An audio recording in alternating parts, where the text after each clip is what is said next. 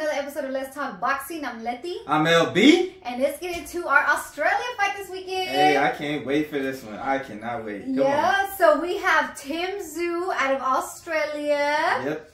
I call him the silent assassin. Oh, you did call him that. Silent killer. Versus Tony Harrison out of Detroit. AKA Super Bad. So, dang, I don't even know where to start. There's a lot of comical buildup on Tony's part. Harrison's part. Yeah, I feel like we don't even need to do this. Tony sells the fight so good. Exactly. He doesn't leave very much for us. But go ahead. Honestly, it seemed like hilarious. the Tony Harrison show. Definitely. All his interviews, the press conferences, he's just hilarious. Actually, every press conference I told you, I was like, wait, I remember like thinking the same thing when I saw his press conference, the other ones before. I was like, he honestly is interesting to watch. He's a personality for sure. Yeah, and he draws you in by the way he talks. It's like he really believes it, but he's comical at the same time. And it's real too. It's nothing forced. It's just all real. It's right off the dome. One of the things I think they was talking about, like he needs a reality show. I will watch that. I'm telling you, he needs a show for sure. But yeah, we just got done watching the press conference, what can I say? He walked up in there without his shirt. I don't think I've ever seen that before. Yeah. I don't think. Have you seen a fighter watching for a press conference? No. But he been leading up. He been talking about taking his shirt off the whole build up. He's like, I almost took my shirt off, and this time he actually did. And he did. He showed up. He said he got next. That's what he said. Yep. If y'all know, y'all know. And then Tim Tszyu, he came in with his fade, looking clean. Yep. I just feel like Tim Tszyu, he's like you said, more of a quiet. You threw in that assassin at the end, but he is more of a mellow, quiet guy. Even he said it himself, like, I don't do a lot of talking. So I felt like he just let the floor, for Tony Harrison to do the talking. But I think Tim Tszyu is definitely going to come ready. He's fighting in Australia, his home place. And I definitely think he's going to want to make a statement because of everything that Tony has been saying also about him. Yeah, is there anything? Was there anything from any of the build-up that kind of that you enjoyed or anything like that? Everything. I enjoyed every part, every interview and build-up with Tony Harrison has been hilarious. Yeah. But what do you think? The two things that come to mind is in the very first press conference when he said, I feel like Tim Tszyu, he took the elevator and I took the stairs. I was like, dang, when he said that, I was, that's the part that stuck out to me. And I was like, dang, when he put it like that, that was pretty clean to say. And then the other thing, what made me laugh is when they did that sit down face off. You know what? We need to start doing more than face offs. The UK, they do a good job of doing those. I would say, I don't know that we ever get all those in the States. We don't get those in the States. I want to see those in the States because every face-off I feel like we've seen it's been good. It's been good. So, But one of the things that jumped out to me right away is when he was like, Tim Tszyu was like, I understand this is the Super Bowl. He goes, yeah, the Super Bowl. He goes, yeah, how you get to, you ain't even played in the playoffs. How you get to the Super Bowl? His that was funny. Metaphors or whatever you call it were hilarious. You witty, man. And, and like, I said, he was talking a lot about not like, that Tim Tszyu didn't really deserve to be fighting for the undisputed versus Charlo. He was talking a lot about that, and I think some people were getting confused saying that he was saying that Tim Tszyu wasn't a good fighter, but he corrected it was like, nah, he's a good fighter. It's just, I don't think he's seasoned enough to have been up next for the 4 belts. Right? Yeah, based on the fighters that he's fought. Yeah. And the best up when Charlo hurt his hand, I didn't know that they reached out to other fighters before they reached out to Tony Harrison. Do you know anything? I think they reached out to a few other ones. But he said obviously that's the best man to go up against it. And it makes sense because like Tony said, I beat the man that you want to beat. I beat the man to beat the man, or whatever he said. But give us a little backstory of how we got here. How did this fight come about? So you kind of already touched on it with Jermell Charlo. He was set to fight Jermell Charlo, but Jermell Charlo had the hand injury, and we got to give some credit to Tim Tszyu because throughout boxing, what we normally see when something like this happens, you either see the fighter wait it out, which is what Tony Harrison said he probably would have done, or you see them get a lesser touch. But for him to choose Tony Harrison, it really, as a fan, I was excited, and I really couldn't believe, because, you know, you don't see that happen in boxing. So that just shows that Tim Tszyu obviously is cut from that coast of Zoo. So is a true warrior. But yeah, so that's how kind of we got to that fight. Their last fights out, we saw Tim Tszyu versus Terrell Gausha. That was his first fight, his welcoming to the States fight. And then we also saw and then we also saw Tony Harrison against Sergio Garcia, where he won a unanimous decision there. And that's kind of where they came from before, and that's kind of how we got here. And to also kind of talk about some of the fighters and, you know, what they bring. Tim Tszyu, you know, he's a strong pressure fighter, and he's really physically strong too. I feel like he does pretty much everything pretty good. He's got good power. He's a really good body puncher, and one of the punch that he loves is that uppercut. He's got a nasty uppercut. He gets good leverage on that uppercut. But yeah, you know, he's a pressure fighter. Come forward. But I'll say this about his pressure. His pressure is, you know, he kind of takes his time with his pressure, if that kind of makes sense. You know, he's not just in a rush to throw punches. He kind of gets him to where, gets his opponent to where he wants, and he takes his time before he actually, you know, lets his hands go. But once, you know, he kind of get, you know, once he kind of has you stationary, he really puts his punches together and his combinations together. Yeah, and his last fight against Gausha, I think that was the first time him getting dropped, if I believe. Yeah. And he came back and he finished the fight. I think I was kind of surprised when I seen him get dropped on the first round. It was like, oh, yeah. But he came back, he dominated, and he won the fight. Yeah, and he showed dog, and he pretty much won the rounds, you know, the rest of the rounds. Mm-hmm. And then Tony Harrison, on the other hand, you know, he's a previous world champ. Man, that dude can box his ass off. You know, we might have to start calling him the professor or the teacher, because he be teaching them boys that sweet science. Yep. And I mean, and he got good jab as well. He's got a staying, and he snaps the heads back when he jabs. And yes, he boxes. When he wants to brawl, even though he says that's not his style, and in one of the interviews he was like, I forgot what he mentioned, like, look, why you're only called a tough fighter. They only call you that when you just take punches, and that's not the kind of fighter I am. But when he was in there with Jamel, shit, like the second fight, he wanted to show that he was a dog and he was gonna walk him down, and they exchanged some power punches, and it just showed that he does have a little bit more of a different side to him. Yeah. Obviously, it got the best. It got the best of him. And he didn't end up winning that fight when he wants to stand up and exchange. But I guess it depends on who's on the other end. Yeah, definitely. And yeah, you know, you kind of talked about it. Tony Harrison, he has probably one of my favorite jabs in the game, and it doesn't get talked about enough. And another, you know, he's good at disguising it with his feints. He always has these good feints. He feints down to the body, and then he'll even throw the jab to the body or up top. But that's been his bread and butter, that lead hand, and that's and also, you know, he uses good movement. And you talk about counter punching, that man can counter punch. Look, call him a counter punch. Yeah, that's what I was saying. He does. Yeah. And so you know, talking about coming into this fight, I think as if he wants to get the dub in this fight, he gonna definitely have to do what he does best and box, and not try to get in there and get into a war with Tim Tszyu, because we know Tim Tszyu, he gets hit a lot. He's used to getting hit a lot, and like Tony said, I don't get hit, and that's just my body's not used to that. That's why sometimes you see me go down or whatever, because my body's not used to it. So I just think that he needs to stick to his game plan and the way he boxes, instead of being drawn into the way the other boxers fight is.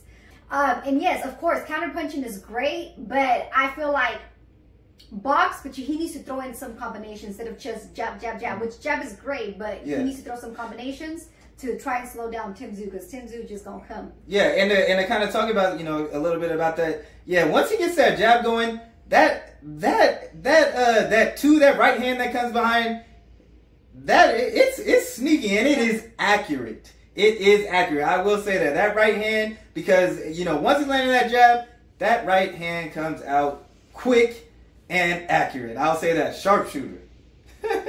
So, yeah, I mean, that's kind of the fighters. But, yeah, you trying to want to get into... like we said, Tim Tszyu going to come forward. He's going to throw those punches. How do you think that Tony is going to react to his punches? You think he's going to be able to take them? Yeah, I think he's going to be able to take him. Just to kind of, you know, a lot of people always say, you know, Tony, he fades late. Some people say he doesn't have a chin. Or some people, you know, they talk about his gas tank. And, you know, Tony said in his interview on the Last Stand, he said, man, that was just pure exhaustion. That's what he said. Yeah, nothing left. Yeah, and then his brother, who's his trainer, said, you know, I think that Tony, you know, he loses focus. And to kind of talk about, you know, those just two different things right there. If you look at, you know, because Tony is only lost. He's only lost by being knocked out. No one has been able to get a decision over Tony.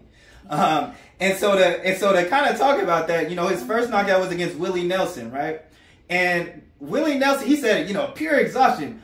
Leading up into that fight before Willie Nelson, that man had barely even seen the 6th round. If you go and you look at his record, he was getting people out of there under 3. And then he had that big step up with Willie Nelson, and it went long. And, you know, and he said it was pure exhaustion, and he got out of there.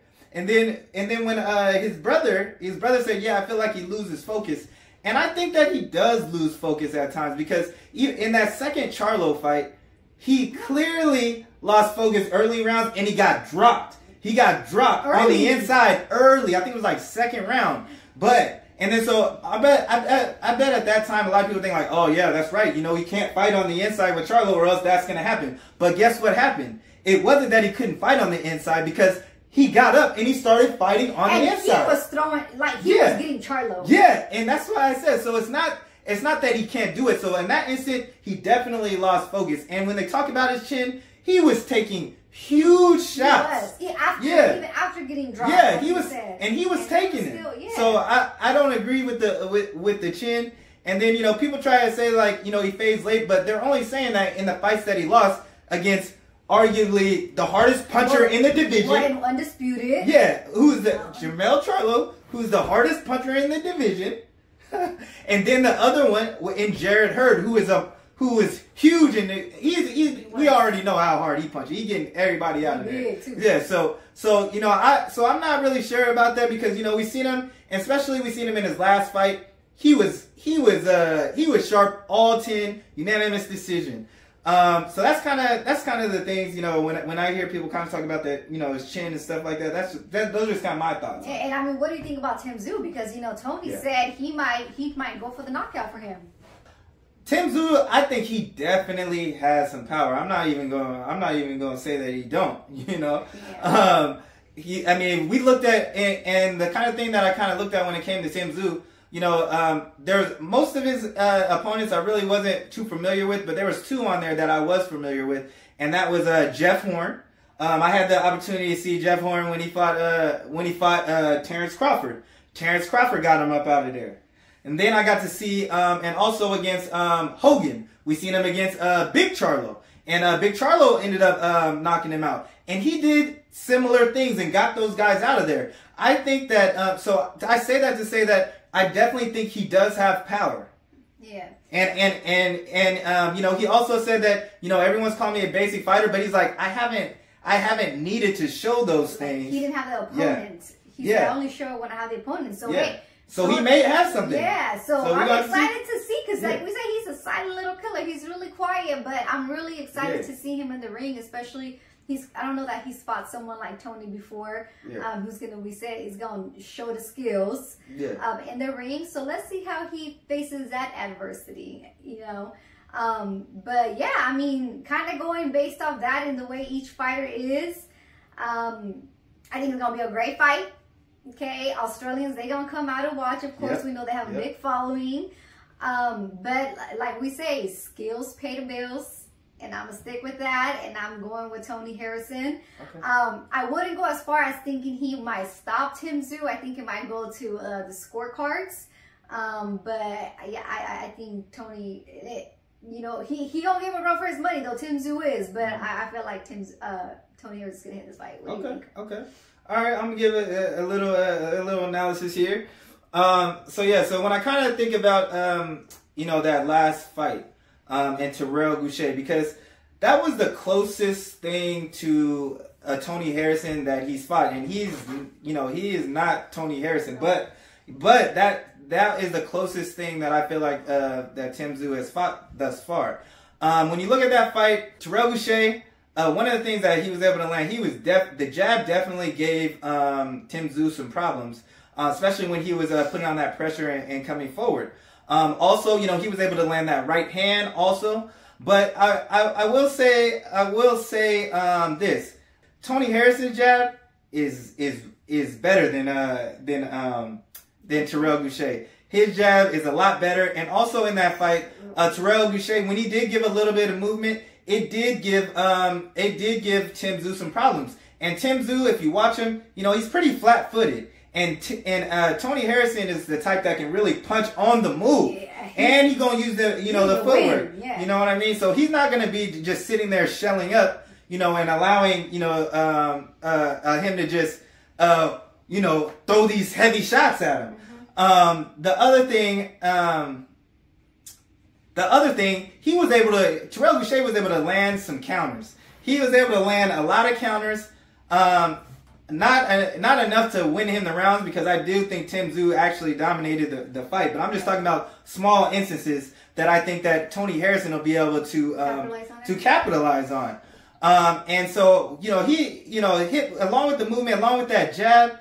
It's Tim Tszyu is gonna definitely have to go through some fire behind that jab. I mean, if you even watch, you know, what the jab was doing with Jermell Charlo. Jermell Charlo had a lot of problems with that jab as well. And, you know, every fighter, you know, that has come across him that had problems with that jab.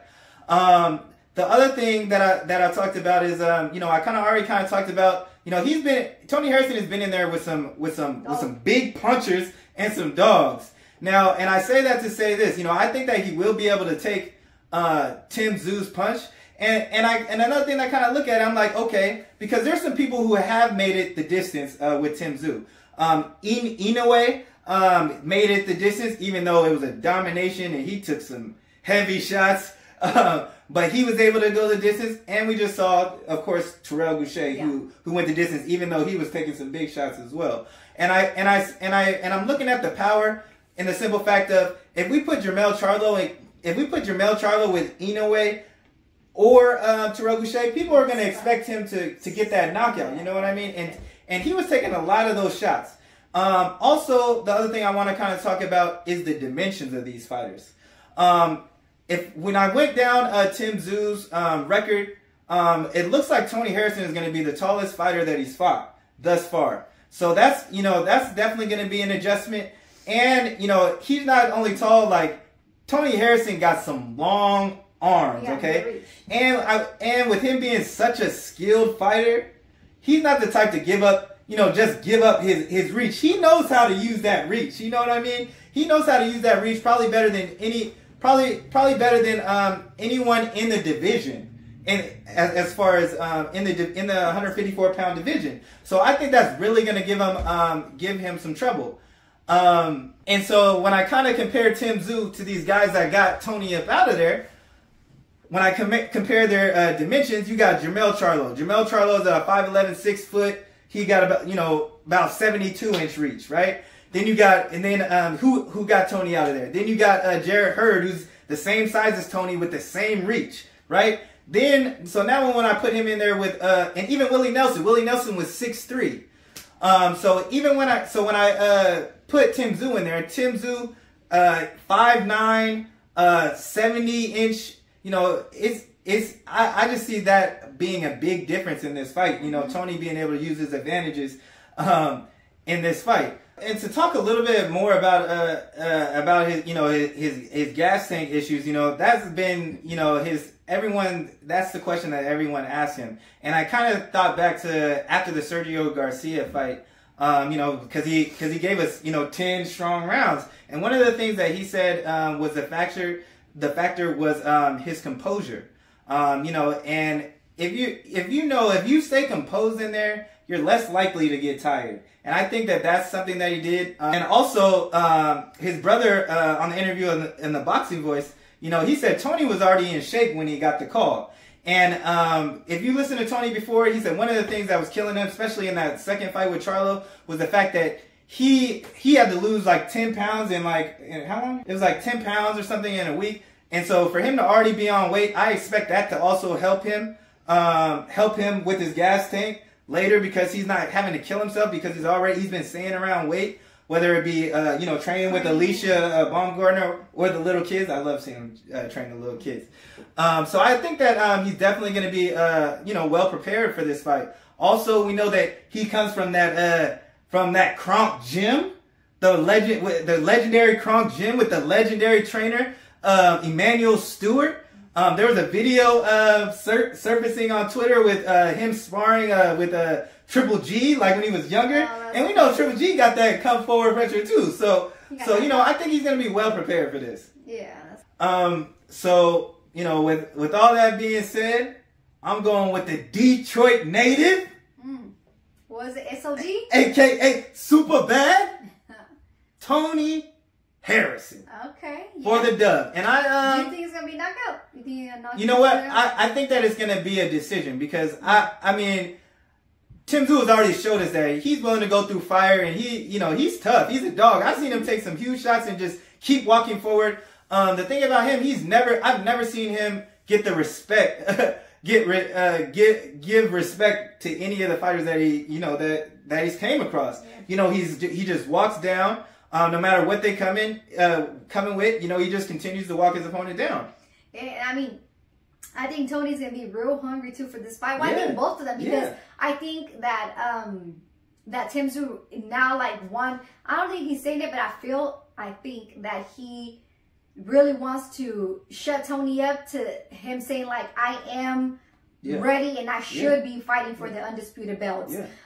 And Tony, we know he wants that trilogy so bad with Mel. And I just found out that that Mel gonna be on the telecast. I was like, what? Hey, that's gonna be that right there. Hearing Jamel on the commentating, that's must see TV right there. Wow. I can't wait for that too. I can't wait. So I feel like they both really need to get the win to prove that Tony is saying, I need the damn trilogy. He goes, come on, Mel, we can't die like this. So he's really wanting for that. And Tim Tszyu, he wants to prove that he does deserve to fight for the undisputed. So both have different motivations, but their motivation is through the roof, I feel like. So I'm excited to see it. I love me some boxing on the weekend. And But so that's all we got.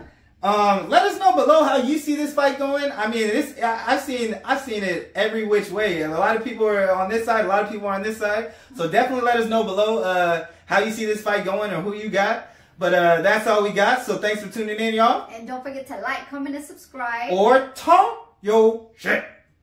And we out.